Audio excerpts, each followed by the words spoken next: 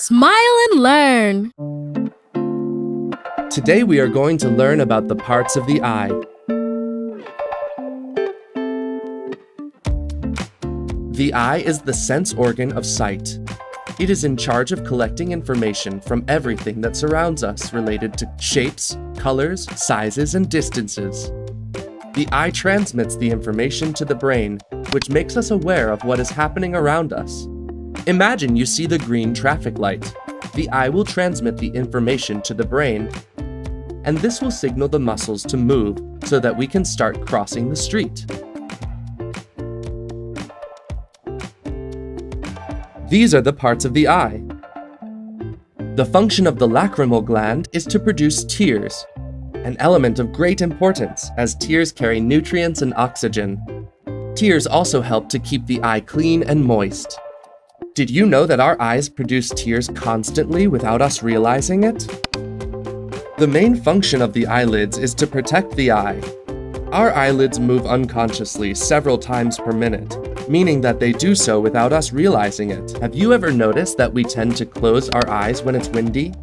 Our eyelids move downwards to prevent unwanted elements from entering the eye, such as dust or sand. This also happens when our eye gets really close to an object, or when there's a lot of light.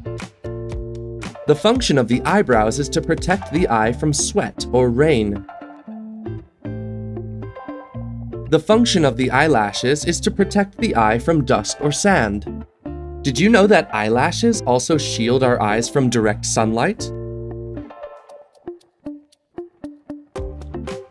The cornea is a transparent layer that helps our eye to focus on objects. It is a very important part of the eye, but it's hardly visible because the cornea is a semi-transparent tissue. The iris controls the amount of light that enters the pupil, and it is also the part of the eye that has color. That's why we say that some people have blue eyes, while others have brown or green eyes. Did you know that eye color is an inherited trait?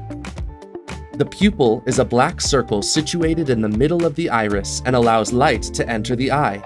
When there's a lot of light, pupils become smaller. In other words, they contract, while in low light, the size of the pupil increases, meaning that pupils dilate. The retina is located at the back of the eyeball, and it's made up of millions of light-sensitive cells.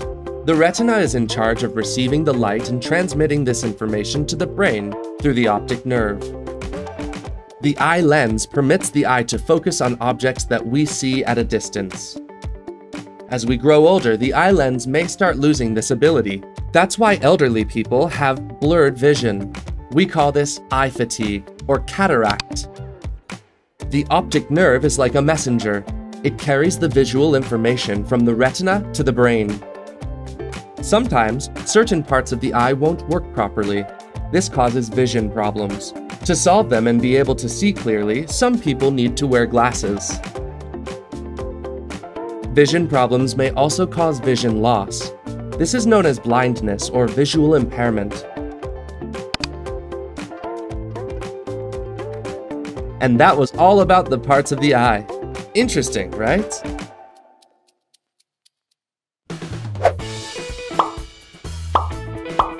Did you like the video? We have so many more!